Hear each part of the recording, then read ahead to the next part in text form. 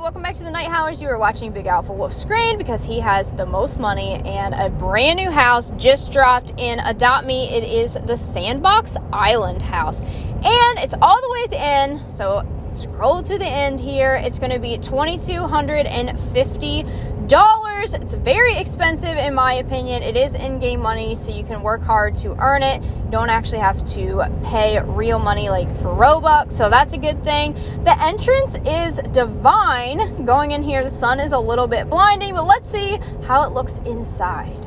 Ooh, it's like it. I mean, it's just like the description. It is, you're owning your own island. But can you imagine furnishing a whole island? That would be even more expensive. And you already have $2,250 tied up in the house in and of itself. Let's see. All right, I really can't see underwater here. So I guess that's just like a fun dock that you can just jump off of, have a little vacation home, good for role playing. I'm going to speed this up to show you around the house to 3 times because it is extremely exhausting maneuvering around this house, and I feel like that it took forever. Or island, I guess I shouldn't even call it a house. It is truly an island, and it has many different layers here. So this is going to be the 2nd floor. You're going to be able to go up the stairs. Watch out because there is no railing. You might fall off the stairs.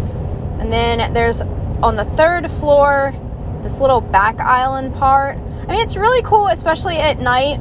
It's very beautiful. They did an amazing job designing it. But let's go downstairs. This is the only imaginable way that I see this being like a functionable home, is to just decorate around the entranceway.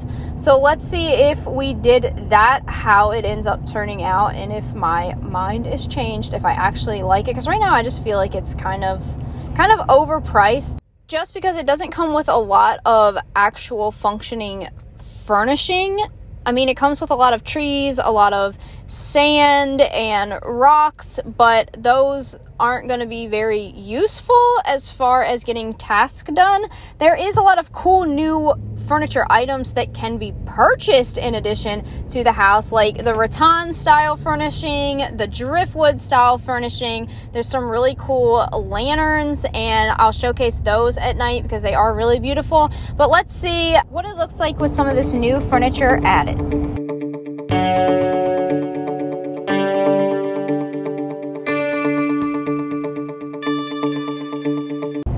Here is coming in. Here is my refrigerator, my food section, a little living room, little bedroom with a pet bed, and of course a little privacy in the corner here for the shower with the end table. There's the lanterns at night. I love those. Looks like we already have some guests. It says need pets. Let's give this person a pet. There's a bat. That's actually a retired pet, so hopefully they enjoy that. Oh, someone else is over. It looks like we're having a house island party.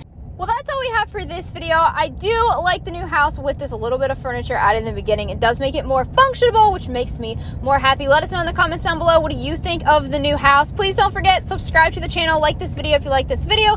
It does help us out a lot. Thank you all so much for watching, and we'll see you real soon. Bye.